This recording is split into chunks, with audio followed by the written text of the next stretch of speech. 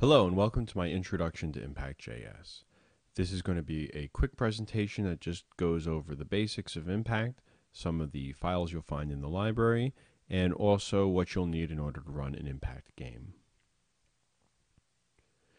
ImpactJS is a JavaScript game framework. Impact takes advantage of the modern browser's canvas elements in order to create high-performance 2D games on the web and even mobile. The only barrier of entry when it comes to ImpactJS is paying for a license. So there is a license fee for the software since it's not open source. The software is $100, and after purchasing the license, you get the full source code, Weltmeister, which is the level editor, and free updates until the next major version. So if you're interested in learning a little bit more about Impact, there's some links that you can follow. The main site for Impact is at impactjs.com. There's a very active forum out there to help you with any of your questions or if you find bugs, and also to learn more about upcoming releases of the framework. And then there is a demos page in the forum, which other people have posted their games that they're working on, so you can see examples of what's going on in the community. If you're interested in purchasing the framework, of course, you can go to impactjs.com and either click the buy button or just go directly to the buy-impact page. Running Impact is actually really easy. There's a few things you need before you get started, though. The first is going to be an IDE of some sort. So Impact has no IDE dependencies. You can create your games with any simple text editor. I use WebStorm by JetBrains, which has code hinting, project management, refactoring, and debugging, and it's a really good IDE. Or you can use a very, very basic text editor. You're also going to need Apache for locally hosting or testing your game. You can also use another type of HTTP server. Out of the box, you're going to need PHP in order to save the levels created by the level editor. This can be changed, and I'll talk a little bit about other hosting solutions and how to save out to different languages. And then browsers. Impact works very well on WebKit browsers, especially Chrome, but any modern browser with support for Canvas should work as well. So there's other hosting options for Impact. If you're interested in using Node.js, Connor Petzold made a Node.js module that allows Impact to run on a Node HTTP server. You can find that on his GitHub page. There is a .NET backend, so you can run Impact on IIS and .NET, thanks to Mike Hamilton's ImpactJS IIS.NET API project, which is on Google Code. And there is a Ruby backend as well. So Chris Darich put together a Sinatra backend for Impact. So in order to get that up and running, you just remove the .php extensions from the API calls in the level editor's config file, and you can fire up impact.rb. And you can find that code as well on GitHub. So now that we've talked about what we need in order to run Impact, let's talk really briefly about setting up Impact. Luckily, it's incredibly easy. Once you purchase a copy of Impact, you're going to get a default game file that this becomes your template for starting any new project. Just copy that folder over to your server and then go to that directory in the URL on your localhost, and your game should work. And you'll know that it works when you see it works printed on the screen. That's all that you need to do in order to get a game up and running. It actually takes 2 seconds worth of work. So if you were to look inside of that directory, you're going to see a few folders and some files. The main file, of course, is going to be the index.html. This is your main HTML file that runs your game. It will have your CSS for the page layout. It will have a canvas element that your game will run in, and then it also has the import statements for the JavaScript that's needed to run your game. There's a lib directory. This is where the core code of ImpactJS is, and where you'll store your own game code specific to your game. This also contains the source code for Weltmeister, which is the level editor. There's a media directory. This is where your assets go and all your game art goes.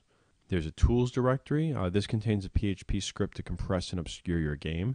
So part of the license is that you don't actually distribute the source code, and in order to distribute a game, you have to do something called baking the game, and you run this PHP script, and it'll take all the JavaScript files that make up your game, put them into a single JavaScript file for you, and then you can use that to distribute your game.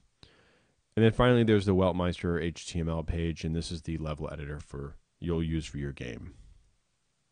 So let's talk about Impact itself and how the core of the game engine works, and we'll start that by talking about modules. So since JavaScript itself doesn't have an include function that can load other JavaScript source files into an object, Impact has its own system. So this is the basic structure of what a module looks like in ImpactJS.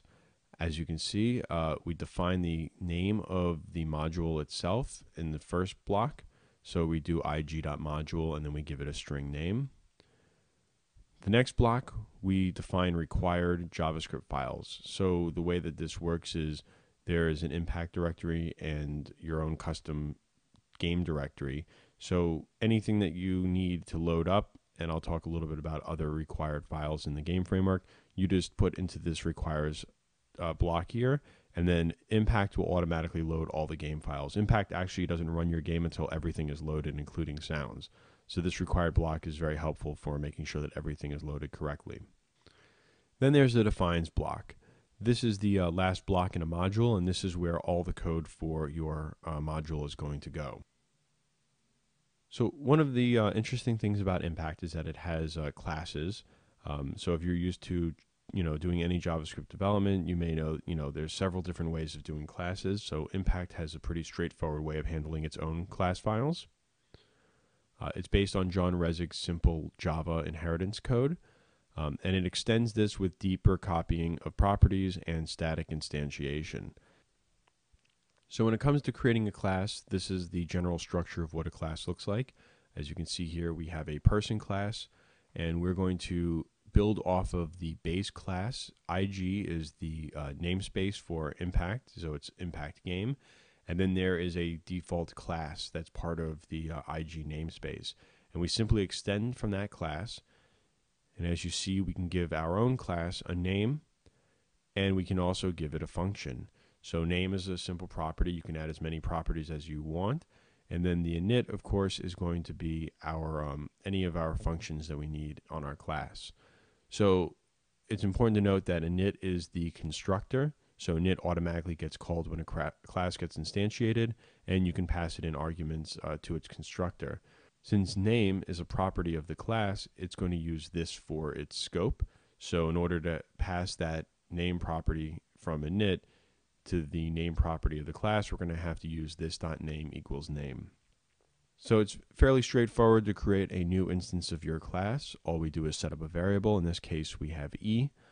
We create a new person, and we pass it in the string generic person.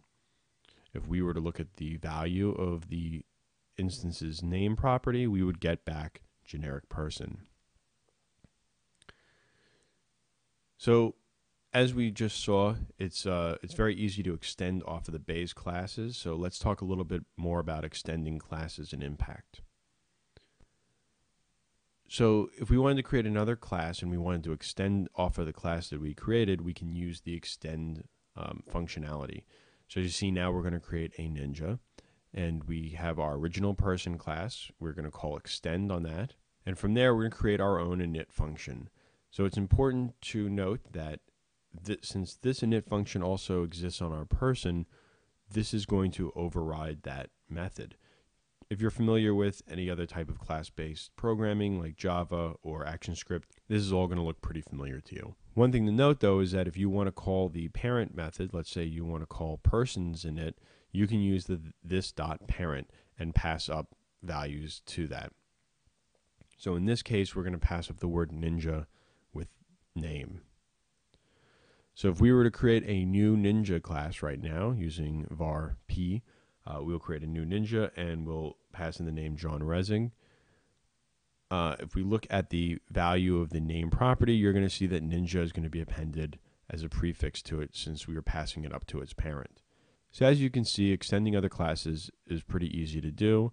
And because of the way that Impact is set up, you're going to be able to save yourself a lot of time by being able to reuse code and making new classes that modify just a few pieces of functionality that you need. So now let's talk about Impact's core classes. So I talked earlier about the IG object. So each of the core classes are namespace to the IG property. So IG represents the main module, and this is what handles loading of all the other files as well as some utility functions for the game. IG.animation is the main animation class. So this handles animating anything from entities to background map tiles. So frames from an animation sheet, it's an image with all the animations on it. They are drawn as specified by the animation frame time and sequence. Animation sheet is a thin wrapper around the image object. It specifies the width and height properties for each animation frame in the sheet. It's used by the IG animation class. And this is similar to a sprite sheet if you're familiar with that. IG background map draws tiles from a tile set as indicated by its 2D data array. So in this case, when we create our maps from the level editor, it's going to generate an array for us, and then that array is fed to the background map so that we know how to render out each of the tiles. IG collision, this takes a 2D tile map and allows tracing against it for collision. So in Weltmeister, when you set up levels, you also set up collision areas. So this is marking whether something is solid or not, and whether the player or other bad guys can walk through a particular tile. And then this data is passed to the collision map.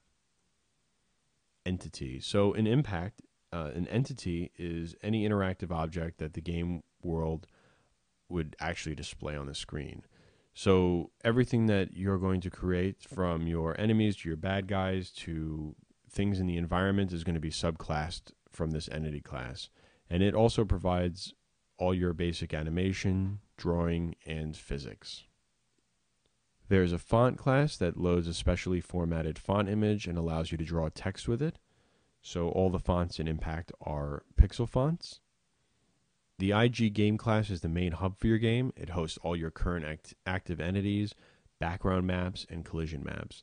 And you can subclass this to create your own game class, and it allows you to add custom functionality to the main game itself.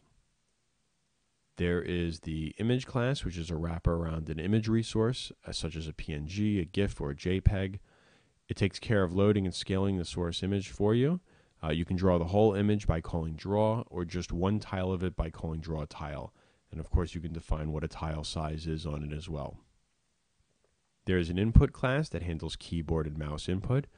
On mobile, it also will manage touch events for any touchscreen device you're playing your game on. There is a loader class. So the loader is the default preloader for all images, sounds that the game is going to need. By default, it displays a white progress bar and a black background. So again, this is the main preloader for your game. And once your game is fully loaded, all of your assets are in memory, and everything is ready to go, the loader will disappear and go into your actual game. There is a map class. So this is the base class for the background map and for the collision map, and it provides basic access to the tiles in the map data.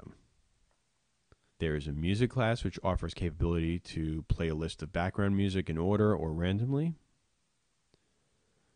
There is a sound class that represents a single sound file to be used as background music or in-game sound. And then there's a sound manager that takes care of loading all the sounds and providing them for the music and sound instances. An instance of the sound manager is automatically created by the main function in your game class. There's a system class which takes care of starting and stopping the run loop and calls the run method on the current game object. It also does the housekeeping for input and provides some utility methods. Then there's a timer class, which has two distinct modes of operation. You can either get the difference by calling delta between the current time and the timer's target time, or just call the current tick, which is the time since the last call to the tick. This allows you to synchronize events in your game so that you're doing time-based synchronization versus frame-based synchronization. And this is the last class in Impact. It's a very small framework, which is really good because it helps get everything out of the way for you, and you can go right into making your game.